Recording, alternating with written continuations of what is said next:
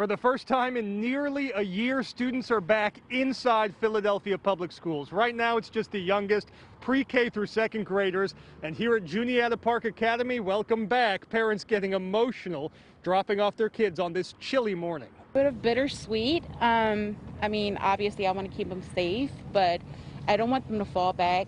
Good morning. About 60 students expected back inside this elementary school. Other students still learning from home, but in the coming weeks, more should be welcomed back. After a year studying inside their living rooms, students are very excited to get to their classrooms. Meeting the teacher and starting to learn math and science and good stuff I learned in computers. The district spent weeks negotiating on issues like ventilation and vaccinations. Teachers will also be tested routinely. Today's opening is just the beginning, but it's still a question whether older students, like high schoolers, can get back indoors before this academic year ends. We will continue to move forward and get as many children back as possible. We would like to have all the schools open. I wish I had a magic wand and could do that.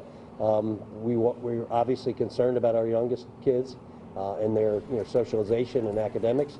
It's a lot harder for the district to open bigger schools, especially in older buildings, because students need to be 6 feet apart with proper ventilation. But cases are going down, vaccinations up, and the end of the school year just 3 months away. In Juniata Park, Gyllenhaal, NBC10 News.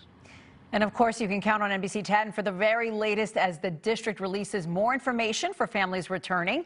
And you can get the free alerts from the NBC10 app, or of course, read more on NBC10.com.